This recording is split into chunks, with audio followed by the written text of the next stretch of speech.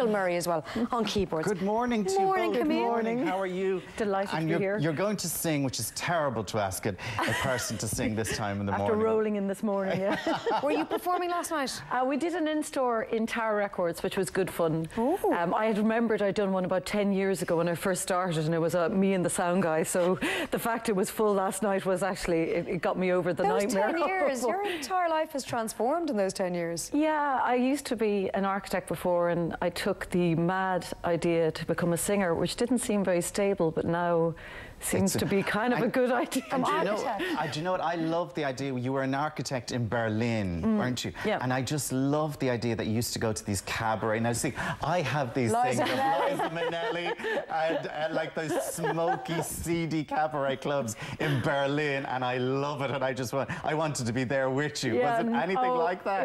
It was really amazing, and it's kind of full force theatrics and drama, and just what I love, you know, and really magical kind of, I suppose, you know, it's kind of full-on storytelling, but it was where I fell in love with that type of storytelling first, which, you know, first of all, the likes of Kurt Weill and Jack Brel, but then later on led to the likes of Nick Cave and Tom Waits, but and kind of then, you know, that led on to being a kind of like full-on chameleon on stage, and it came from that world really because you just think Berlin cabaret clubs. It's the real thing. That real stuff. Cigarette holders, yeah. big boots. Yeah, exactly. That's what it is. But you said it yourself, and it was interesting that you said you're not just a singer. I've seen you perform, and it's theatre. It is storytelling. Yeah. You bring a world. You bring many worlds, and you said the word chameleon, and in so many of your reviews, the word chameleon is used, because if you haven't seen Camille's show, I'm amazed at how many different personas you bring. I'm exhausting myself from the amount. It is about becoming different people in every song, and in a way it's all about emotional things. I'm half French and Irish, and I like a sad song, but I love good fun too. So it is about kind of showing sometimes a vulnerable side, or showing a tough side, or showing a sexy side. So I mean, I get into trouble with those kind of images.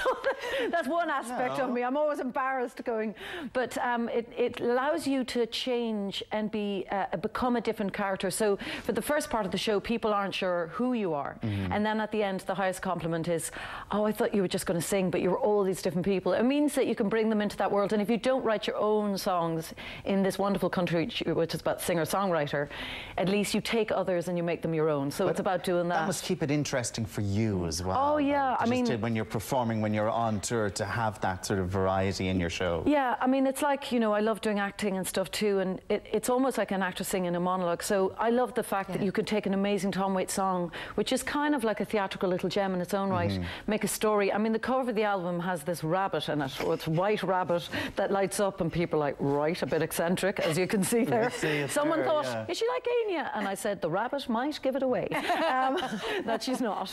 But the rabbit turns up on stage. It's actually been painted recently for some exhibition, and I was going, it's getting a lot of airplay himself. We must say no rabbits were in the making of Camille's show. But little Dorothy, red Dorothy, sparkly shoes. I love kind of setting up, like the stage has old vintage dresses hanging with invisible fish gut, and I've put lights in them now, so you can kind of conduct the show. So it's all, as you say, it is a theatrical experience, and old recordings of, like, this show has old recordings of, you know, the child catcher, and, you know, things that are kind of evocative for the audience. So you get, you know, a bit more than you plan for. And I try, sometimes I'm still on stage, and sometimes I'm rolling around. So it allows you to kind of pretend, well, that's not me, that's the song. And was it the wonderful Agnes Barnell who said to you, like, I remember her from years ago, and just amazing, saying to you, like, it's more of it's an act. Yeah, and it was great. She was holding a glass of, I think, whiskey and smoking at the same time, so I was like, wow.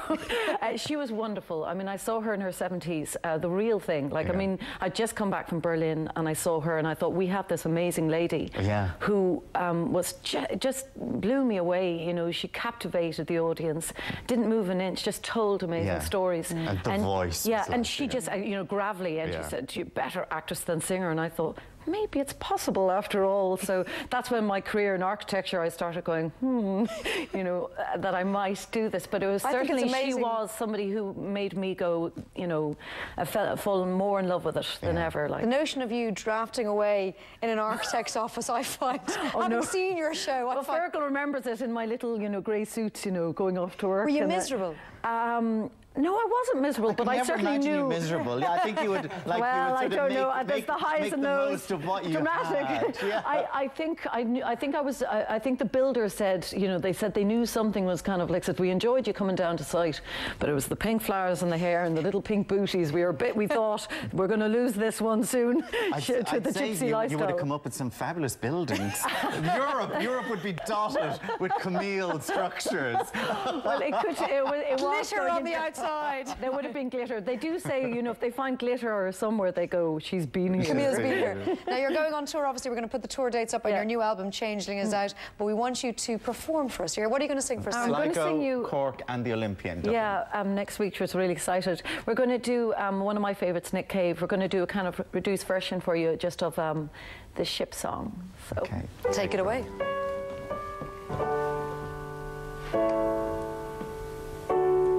Come sail your ships around me and burn your bridges down. We make a little history, baby, every time you come around. We talked about it all night long. We defined our moral grounds.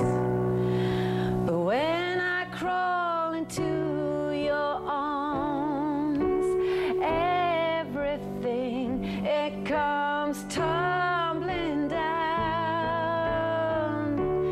Come sail your ships around me and burn your bridges down.